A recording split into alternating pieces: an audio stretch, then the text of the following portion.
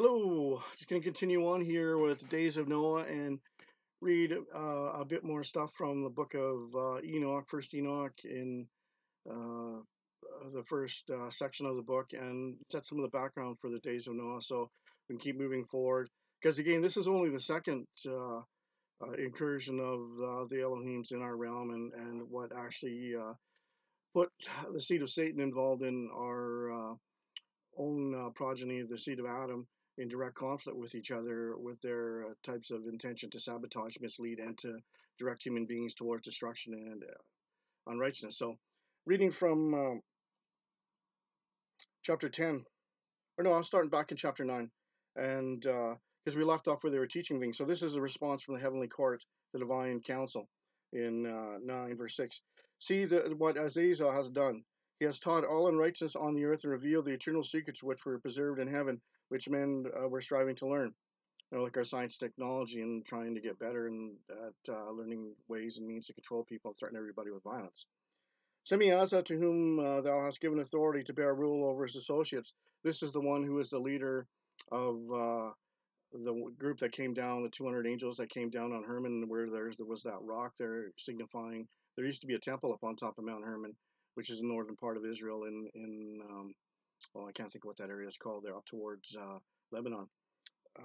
But Azazel, the story goes, he came here before by himself and started doing things. And then Semiaza came down with another group of angels because Azazel wasn't punished directly. This is why you see Azazel get picked up in the story being responsible for much more than Semiaza. They've gone down and have to the daughters of men upon earth and have slept with the women and defiled themselves and revealed all kinds of sin. And the women born giants, and the whole earth thereby was filled with blood and unrighteousness. And now this is verse 9 or verse 10 of 9. And behold, now the souls of those who have died are crying and making their suits against the gates of heaven, and lamentations have ascended, and because of the lost deeds on the earth which have been wrought. And this is just like you had the crying and the groaning of during Israel's time in slavery. It's a similar type of thing where the crimes get so bad. Eventually, it's not that God doesn't know. He waits for sin to reach its full maturity before it's going to be crushed, before he's going to directly intervene with it. And this is what we have happening, a situation where now God is going to deal with it. So in chapter 10, he says, the Most High, the Holy and Great One, spoke to Uriel, which is one of the 7 archangels there before the throne, sent to the son of Lamech and said to him, go to Noah and tell him in my name, hide thyself, and reveal to him the end is approaching. The whole earth will be destroyed, and a deluge is about to come upon the whole earth, and it will destroy it. Instruct him now that he may escape, and his seed may be preserved for generations of the world. So again, his seed may be preserved. Like this is the whole point. God is always moving forward. And at the same time, you can look back from where we are, chapter 6 to chapter 9, where it ends. What was the thing that happened when, after all this stuff was dealt with, what did God tell him? Be fruitful and multiply. This whole thing about being fruitful and multiply, God gave us dominion over the earth. This has always been his generosity, us giving the earth, but we never seem to understand. We never followed according to the rules and according to the promises. So it's a hodgepodge of both good and evil. So now he's talking. This is the most important part now. What the story tells us about the consequences in the supernatural realm. Again, the Lord said to Raphael, another one of these 7 archangels before the throne, bind Azazel, hit and foot, and cast him into the outer darkness. And this is the beginning of the judgment of what they call in Tartaru, where these fallen angels were put. This group were put in the underground in the pit as a punishment, and they're there to the last great day before the judgment on the world comes. That they taught the children of men all the secrets of the watchers and disclosed this to their daughters and sons.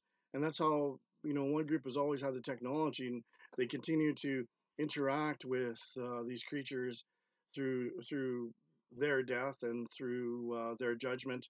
And what happened was, and this is what I was saying, where when this happened, I'm quoting from Enoch 10, verse 8, and the whole earth had been corrupted by the works that were taught by Azazel, and to him ascribe all sin. And so this is why on the Day of Atonement, there's an Azazel goat in the ceremony where they lay all the sins of Israel for that year on the hands of the goat that represents Azazel. He gets sent off into the wilderness to die, and the other one gets offered as a sacrifice to atone for the sins so that the high priest, after the order of Aaron, the Levite, is able to go in the most holy place once for that short amount of time and sprinkle the blood of covenant renewal to cleanse the temple sanctuary there so that they can go through another year of sacrifice to make space and clean the space so that God's presence can dwell in their midst and not destroy them. Like all these things have connection, and you got to follow the story through from beginning to end. Once you understand, it makes sense. So Azazel is punished, and this is what I was saying. This is verse 9. And Gabriel said and to Gabriel the Lord said, proceed against these bastards and reprobates, against the children of fornication, and destroy the children of fornication, the children of the watchers from amongst men, and cause them to go forth. Send them against one another that they may destroy each other in battle, for a length of days they shall not have. And the request that they made, the granted by their fathers, shall not happen on their behalf, and their hope of eternal life won't happen, and that each one of them will live 500 years. So this is what I was saying back in one of the earlier lectures, where 500 years back, meeting at the same time for 120 for men when the flood came, going all the way back, that tells you how long these giants have been on the earth. That, again, because they were a mixture of angelic being in DNA versus our human being, it was a hybrid and it never supposed to be existed. That's why I called it a bastard and reprobate. And what happened when these things died, they were given no place to go because they never supposed to exist. So there's no afterlife plan for them, or renewal plan, or redemption plan, no atonement plan. These became dead spirits that wandered, had no place to go, and that's where the demons came from. And that's what most people understand. Fallen angels are a different category of demons. There's a lot more demons than there is fallen angels, but they have a lot of power in terms of strength and stuff like that because they have part of the supernatural characteristics in their being. And that's why, like, when you hear stories about you know us encountering things through medieval and modern times, like, these suckers have a lot of strength. They have a long memory. They haven't died. They're not omniscient, so they don't know everything, and they also aren't omnipresent, so they can't be ever at once. They're just like us, walking around in this space, but in another dimension. So this is what we're dealing with. And this is the most important part as well, as far as what's coming in the future. That's what happened now. This is what's going to happen. That Michael was told to go and bind Semyaza and associates who unite themselves to women. See, he's dealing with Azazel first, then he does with Semyaza. What you don't know when you're reading this is that there's two different things that they were both responsible for. One was more responsible than all the rest because they followed Azazel's example.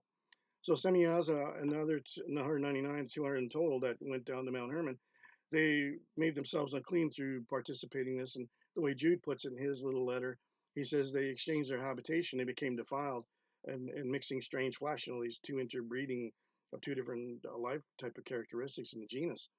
So their sons were destroyed were determined to destroy each other in war, turn against each other, and end up killing each other because a lot of man was killed off, and so we couldn't keep feeding these suckers, and so they ended up fighting against each other, killed off all the women, killed off each other, and then the last of them died in the flood and the judgment. And this is now where we're at. And their sons of when they're destroyed, bind them fast for 70 generations in the valley of the earth till their day of judgment and consummation, till the judgment that is forever is consummated. This is the judgment of the last great day, and things get thrown like a fire. And in those days shall she be led off to the abyss of fire, to which torment and prison, at which they shall be confined forever. And whoever shall be condemned and destroyed will be thenceforth bound together to them in all generations. And destroy the spirits of the reprobate and the children of the watchers, because they have wronged mankind. Destroy all of them from the face of the earth, and let every evil work come to an end. And let the plant of righteousness appear, and truth appear. And it shall prove a blessing. The works of righteousness and truth shall be planted in truth and joy forevermore. And all the righteous shall escape. And thou shalt beget thousands of children in the days of your youth and the old age, and so they shall complete peace. And the whole earth shall be tilled, and righteousness shall be planted with trees and be full of blessing. And all desirable trees shall be planted on it, and there shall be planted vines on it. The vines where they're planted on there shall produce wine in abundance, and the seed thereof shown, and shall bear 1,000. And any measure of olives, even 10 presses on. Shall cleanse the earth from all oppression, all unrighteousness, from all sin, from all ungodliness, and the unclean which wrought upon the earth shall be destroyed from off the earth. And all the children of men shall become righteous, and all nations shall offer adoration and praise to me, and all shall worship me, and all the earth shall be cleansed from all the defilement, from all the sin, from all the punishment, from all the torment, and I never again shall send upon the flood upon them from generation to generation. And so this is what's happening, that this judgment's been pronounced on these creatures, and the flood came, and This is where you have, again, now different angels were bound and they're going to be released. Revelation 9 talks about all these creatures that are going to get released from the bottomless pit. And there's things that we have no idea that were created back in those days, and how difficult it was for humanity to survive being tormented by these. And when I was reading about the flood, the way the flood came for 40 days and then it took 150 days to recede, there's a 6 month period. Like, that's a 6 month period then. And there's a 6 month period that these guys get to torment every human being that isn't marked by the Spirit of God. And this is the tit for tat, so to speak, where when they're ruling over the earth, God isn't going to intervene to protect every human being. He's only going to protect the righteous line, which is what the church is all about, gathering in from the Gentiles and from all of Israel. These two different storylines that merge together in one people called the church. So this is what we're getting set up for, and you know, the days of Noah weren't a very pleasant time, and where this evil is continuing to grow in our culture, and we don't recognize it anymore. A lot of it, which is insanity, even beyond the pale. We just don't recognize it, and a lot of people are busy pursuing their own pursuits, and that's what the Christ said in his prophecy in Matthew 24. Just for a case in point, they talked about they were giving into marriage and pursuing their economy and this, that, and the other thing, and not recognizing what was going on. And then the sudden destruction came, and that's part of the problem, is that we're being set up right now where everyone's being lulled to sleep, and that's what means if you're spiritually unaware, you're sleeping, and it's like nothing seems real to you because it's like you're in a daze or in a dream or in an altered state where, you might be having a nightmare in some areas of your life, and a lot of people may be with what's going on in different parts of the world, but they're not able to take it real where they can actually call upon the name of the Lord and be, set free. But this is where we're at. And so I'm just setting things up because this was part of them ruling over us. But then there became a more structure, because at this time they were just human clans. When we get to the Tower of Babel and in chapter 10, after what happened with Abraham and the curse on him and the other things that are coming up and the confusion of languages, this set things up where there were a group of angels that were put on high, that we know as the powers and principalities, or the archons in the Greek, and the principality. These creatures were actually ordained to actually rule over 70 nations, and then the one nation which was coming through Abraham was set up with Abraham being separated. That's what these 11 chapters are telling you. These are telling you where the Goyim, or the Gentiles, or the nations came from, how they were separated from a particular group of people that God was working through, that the last command given to the Gentiles was to have a basic law: not to kill, not to commit adultery, not to steal, not to lie, to make sure you have proper courts, and make sure you don't get involved in idolatry. And all these these laws were called the Noahide laws, or Noatian laws, and they ruled the Gentiles. And then when God made his covenant with Israel, he gave them 10 commandments. Originally, there were only 7.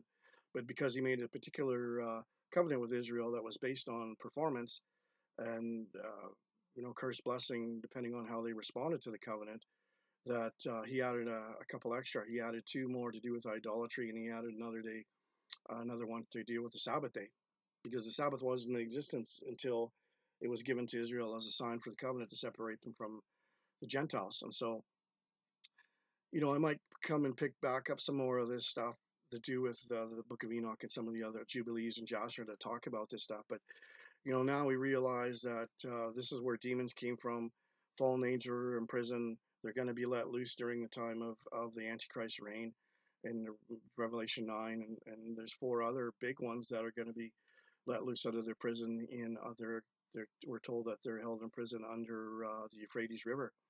So, and when they're released, they're given a capacity kill.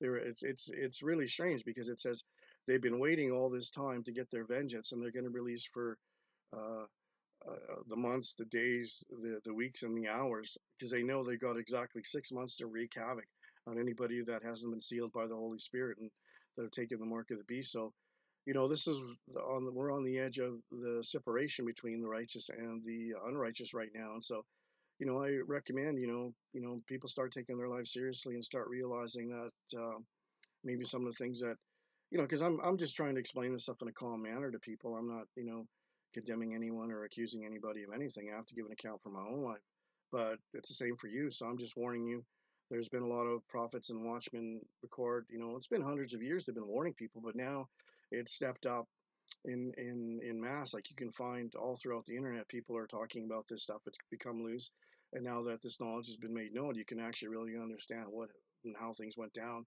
and have a better idea of what's coming. And not everything is clear.